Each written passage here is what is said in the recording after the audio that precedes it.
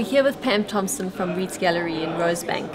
Pam, tell us about some of these pieces of jewellery you've got. I've chosen 3 pieces of jewellery because I think they're quite interesting. This one is paste and it's French, and I think 1860, 1870. And in those days, I think South Africa being a gem country, we really, a lot of our customers relate to gems and the price of gems, and they don't give paste a chance, and the fact that it's the item and it holds a price because it is paste.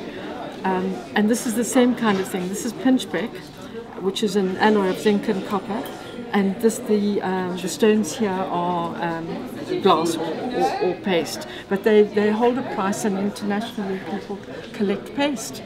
And how old is that piece, more or less? This one is about 1860, 1870 as well. We've strung it up with modern pearls, and it's a piece that you can wear to a dinner party, or one doesn't have to have to go to a ball. Crime was around in Victorian times, and even in Georgian times. Crime has been around forever.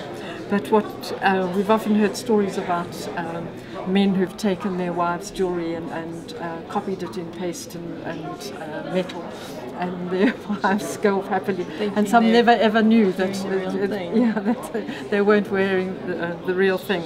And I suppose wives have been known to do the same. So.